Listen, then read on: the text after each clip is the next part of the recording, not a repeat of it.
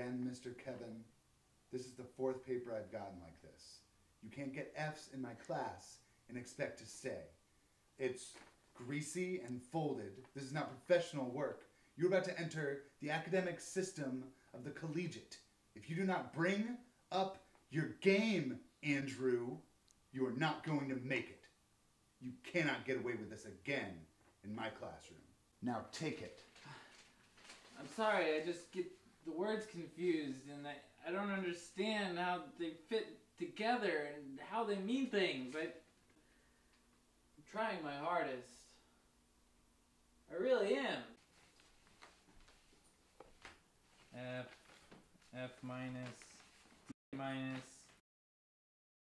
F plus. Tell me about your symptoms.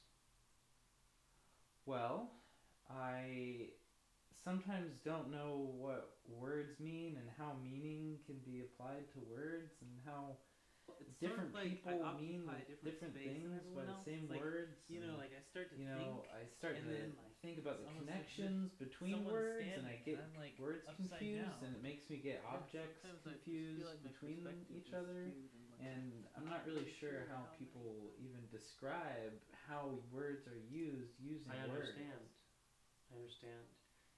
You're suffering from spatial dyslexia. You're going to have to take this pill.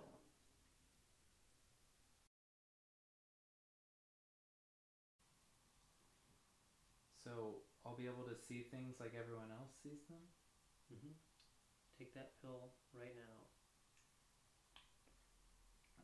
Ah.